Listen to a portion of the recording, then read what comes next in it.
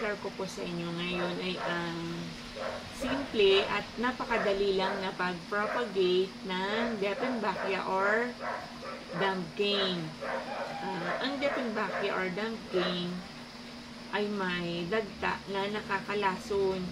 Kaya kung tayo ay magpo-propagate nito through cuttings, kailangan gumamit tayo ng gloves and mag-face mask na lang tayo para sure hindi natin masisinghot, malalanghap yung scent. Kasi yung scent niya parang nakakahilo, yung scent ng dagta ng Dumbcane. And siguraduhin natin na hindi matatouch ng ating skin yung dagta. Kasi masakit siya sa balat, mahapdi, and pwede tayong ma-irritate. Bago tayo magpatuloy, huwag po ninyong kalimutang mag-subscribe, paki-like and share na din po sa inyong mga friends. And eto na po ang ginawa kong isang simple at madaling paraan kung paano ang mabilis na pag-propagate na Deffinbachia or Dumbcane. Ingat lang po tayo kung ito po inyong gagawin through cuttings. Kasi ang Dumbcane, pwede naman siyang i-propagate through cuttings or pwede din naman na, kasi yung sa mga side niya, may tumutubo na panibagong puno. Pwede din na hindi siya through cuttings, kundi through doon sa mga sumisibol sa kanyang paligid. I-detach natin sa mother plant at itatanim ng panibago.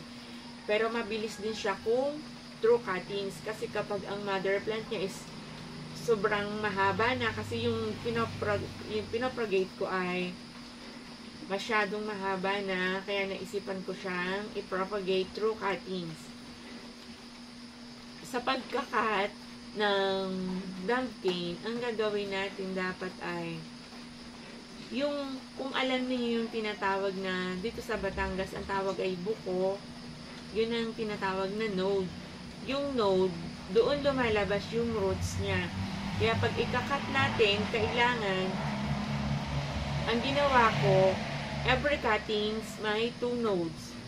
Tapos, yung 2 nodes, ang gagawin natin, yung isang node na nasa part ng mababa, na yun ang pinakapuno niya. Sa dalawang node, yung nasa mababa, yun ang ilulubog natin sa soil na ating tataniman. Then, yung isang naiwang node, kasi dalawang node per cuttings, yung isa dapat nakalitaw. Yung isang node na nasa baba, doon lalabas yung roots niya. And yun namang isang nakalitaw na node, doon lalabas ang magiging panibagong leaves and panibagong sanga niya. Sana po ay meron po kayong natutunan sa video ko. Maraming salamat. God bless po and keep safe always.